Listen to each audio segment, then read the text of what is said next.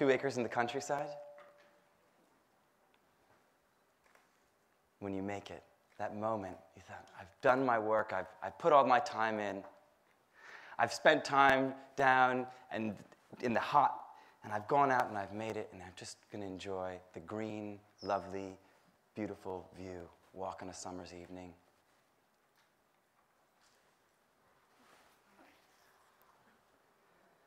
Because the city has that rumble all the time. It's a frenetic energy. You can feel it sort of always humming. The ground is going, and there's planes flying over, and the trucks, and the cars, and the hum all the time. It beats upon you every day, and you can smell it. There's no fresh, flowery smell. There's this potent piss coming at you. It's not easy, that frenetic energy, to digest it. Some people stay, like Faye Gordon. She's worked with the community center her whole life. Over the hill right here, 34 years she's put in time with that community center. Each time there was a cut. Every time there was the first riots, the second riots, the first cut, the second cut, the third cut, she was there working with her community group. And it's not just Faye on the Loughborough Park estate. It's Mary Simpson up on Repowering Park, or Jean Carrigan on Brixton Hill. These are women who stay. They choose to give that extra time when they're dealing with the normal daily tasks that you have, like paying the electrical bill, or making sure that the food is on the table, or their children, their well-being of their children, that they have enough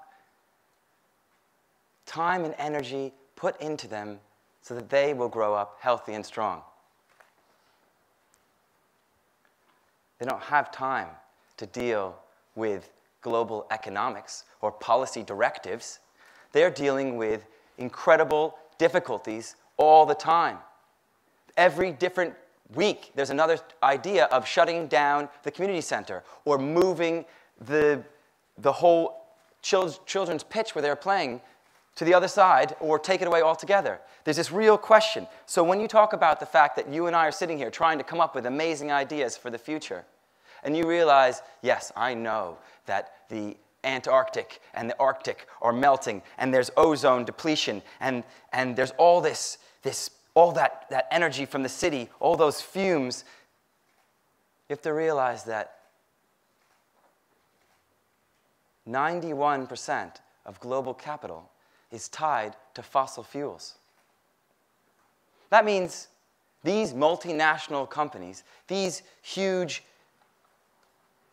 juggernauts of industry who are pressing the system forward, have one responsibility, and that's fiduciary. That means the largest amount of return in the shortest amount of time. So, of course, that dictates what happens to policy next. And politicians listen to opinion. Whether you're working in a small area on a small school and you're one lone woman on an estate who's been doing it for 40 years, or you are a massive institution, your opinion is heard. But if you have a £100,000 budget, your opinion is heard louder. So I sit here like you do every day and try to come up with ideas. I'm terrified at what's happening. I'm shocked a lot of times when I see what's in the news and in the media and how the policy has been shifting all around us. But more than this sort of shaking that sort of comes up through the ground of the city and the fear is the anger.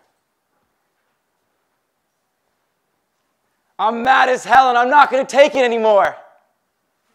I mean, we all wanted to say that, and I get to say it on stage. But I think it's a real, beautiful moment when we can say that.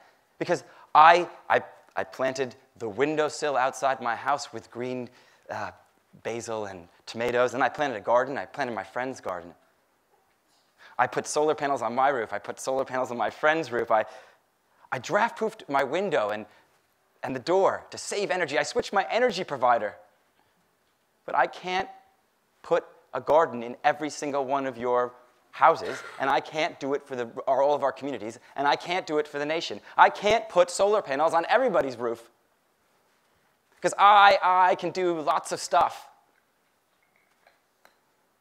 But I hit a wall about 4 years ago. The shaking, the talking, none of it worked.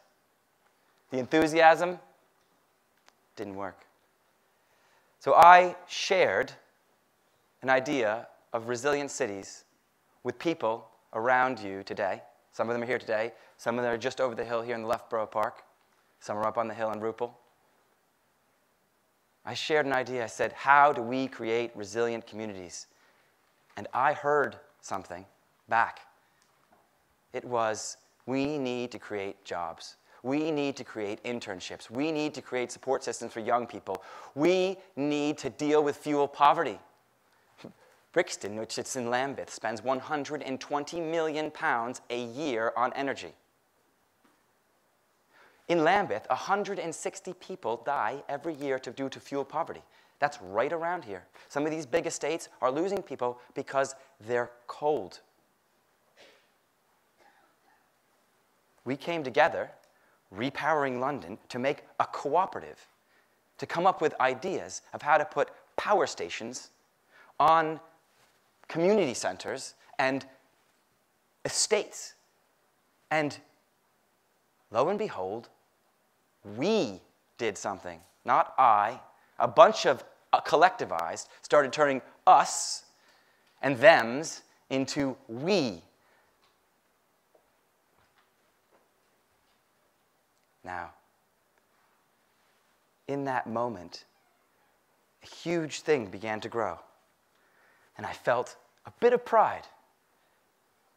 On October 13th last year, I was walking with that pride. I could feel it, right about here.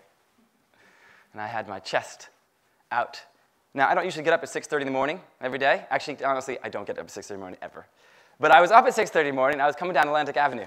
And it was absolutely beautiful. Sun, gorgeous, and I was daydreaming about how Repowering London could work with Brixton Energy and other energy groups to create resilient communities. We could empower people by giving them energy systems. They could take back that financial system, this juggernaut, which was ripping apart whole communities and making decisions in policy that people who were giving their entire devotion and energy to could not stop alone, but together we could do it. And from the side, a cop car runs past. Taken aback, I collected myself and looked up, and I was coming up right over there to the Loughborough Park estate. And all around was cordoned off in yellow and black tape. Whole sea of people looking around. What's going on? Mate, do you see what happened? No, what's happened? What's happened? And I began, once again, to shake. This whole project's, what's happening? What's going on? Everything's cordoned off. No one's allowed in, man. No one's allowed in. Mate, 3 girls and a boy. It was stabbed, this other girl. It was about texting. She's dead. You can't get on the estate. I was terrified. I had 4 lorry loads of solar panels, 2 cranes, 14 people, 3 interns coming to install solar panels, and if it didn't get put on, we wouldn't be able to turn it on because the national policy was just happening to change again because they had decided that energy was getting too much subsidy, that renewable energy was getting too much subsidy, they had to reduce it. Well, I don't know exactly what type of energy I'm exuding today, but I can say that I definitely jumped over the first cordoning and over the second cordon and pushed past one policeman and ran right to the door of a stream of doors. And I got there and I just started banging, and every single one of the gates on the Skiles Gardens up on Loughborough was chained shut with a lock. I banged on one door. I banged on the next door. And I ran to Shemsa's door. Shemsa, it's Agamemnon. It's the guy from the cooperative that we're going to set up the community energy project. You know, we're going to, with renewable energy. Nothing. No noise, no voice. And I looked at the chalk mark in the center of the state, right where the bodies had been. And I just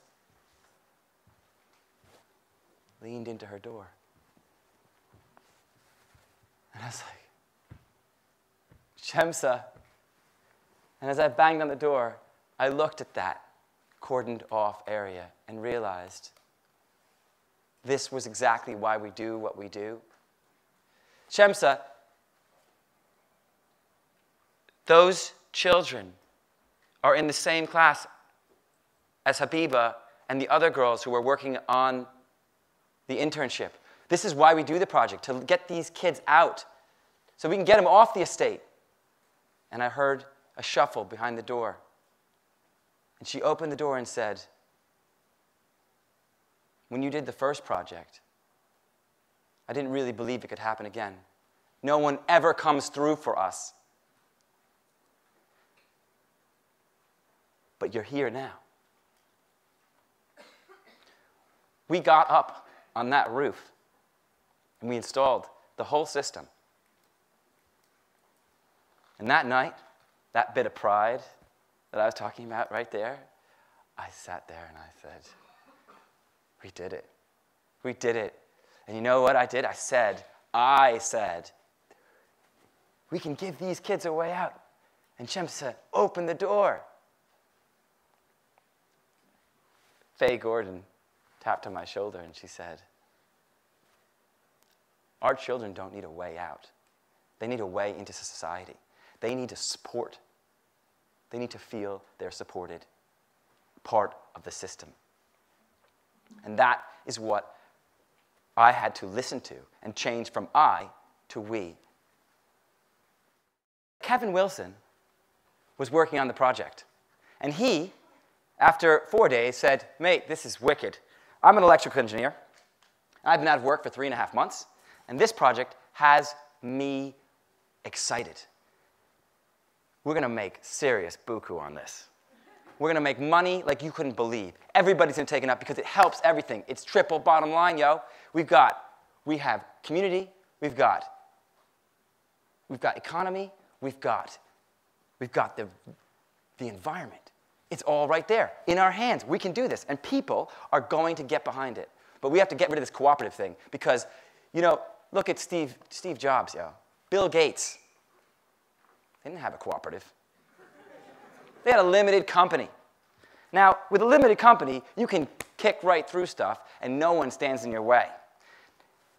If you have to have a cooperative and discuss everything, it takes too much time, and we'll lose power. We're going to put in all our energy and effort, and something will happen, and we'll get somewhere, and someone's going to tell us to get off. It's happened to me before, and it'll happen to us now. But after 2 weeks of working on the installation of solar panels on a plant, the second and third solar energy power plant in London on estates, giving people for the next 20 years financial revenue to run their community centers, over 20% of it going each time, making returns to investors, hitting those deliverables of tax returns for people. He looked at it and he said, looking at this now, after working with you all, I've realized now that Steve Jobs got kicked out of his own company. We are going to make it. And when Nadine, after 15-week internships for young people, then paid work experience on the roofs. So after 6 times of being late, I began to question her initiative and enthusiasm. And Mary Simpson, who lives on the Rupert Park estate, who clearly knows how to engage young people and has been seeing them grow up from little young people to incredibly beautiful, intelligent, strong-willed young individuals, shrugged her shoulder. I'll talk to her mother, but it's up to her to show up. And Nadine, after she finished the internship, looked at me and she said, I have never finished anything before. I never felt like I could do it. And I know I was late 6 times. I was actually late 7 times. But something happened to me in that moment, and I realized that I could do it, that you believed in me, and then not more important than you believing in me and my friends, Aisha and Serena, believing in me, I believe in me. And I am now the head, or I'm the secretary for the girls' community. And I would like to be a teacher for young people. These local leaders, these moments of engagement where they have a chance to be supported, young people, middle-aged people, out of work, in the engagement of doing draft proofing on their homes, of becoming engaged so much so that they do an internship and on more than just fuel poverty, but on learning about the finance and the IT and the technical and the media around an energy project. They become a part of that process. And they also become the next Faye Gordons. They become the next Mary Simpsons. They become the next Jean Carrigans to take that system for the next 30 and 40 years. That energy that's so frenetic, that keeps each one of these things where it goes, that energy is misused and mistreated. And when it's focused directly, you end up taking power to the people, which we've all heard before, and young people are the future. And you turn it into power to, for, and by people. You talk about repowering communities and creating local energy. If you break that down into the 2 forms of creating local energy, you can break it into people power and renewable power. And that is when you begin to have something where you switch from I to we. And we can do this. Thank you.